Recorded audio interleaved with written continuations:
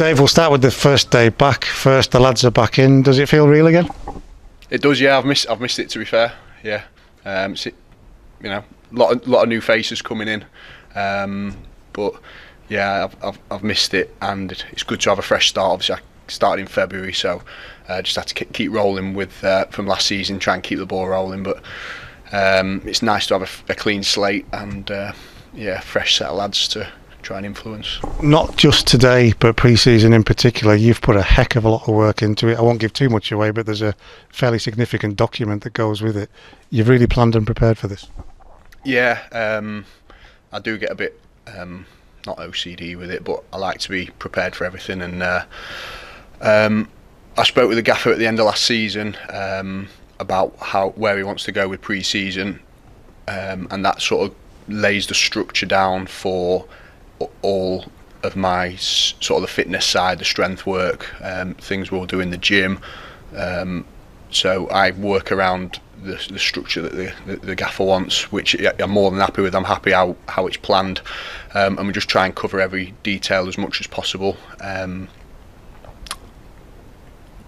Obviously plans change, so we are flexible in that sense, but the sort of players we're trying to recruit really fit in with my mentality as well, with regard to their attitude to gym work, to training. So I'm more than happy the route that we're taking. Manager placed a lot of emphasis on fitness in all of his interviews towards the back end of the season. That must be something that flicked your switch. Definitely, yeah. It's just so important. You can't carry out the tactical work if the manager wants, and the style of play that he wants to play, if the lads aren't fit enough and able to do that task, which I think we struggled with at certain stages last season.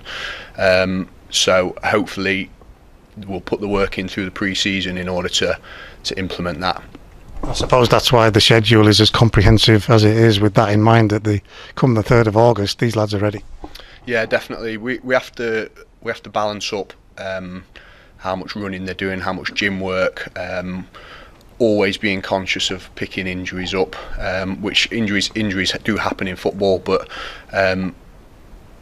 we just try and plan and do all the preventative work that the research suggests that we should be doing in order to try and minimise this.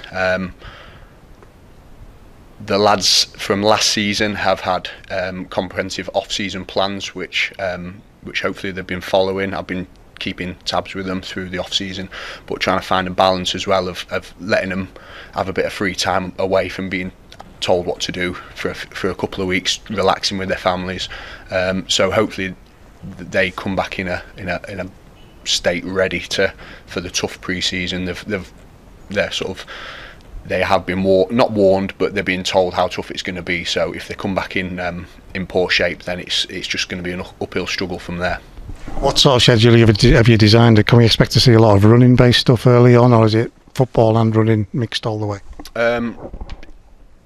The main spine of the pre-season to start with is getting straight into 11v11s work. So obviously controlling the volume from that, building up from shorter games up to quite decent periods of 11v11 work, multi-ball, so there's no real stoppage in play, so it's a real intense.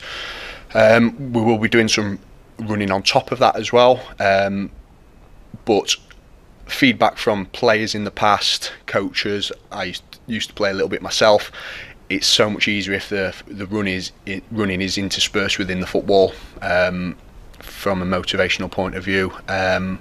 So it's sort of mixed in between, running, football, running.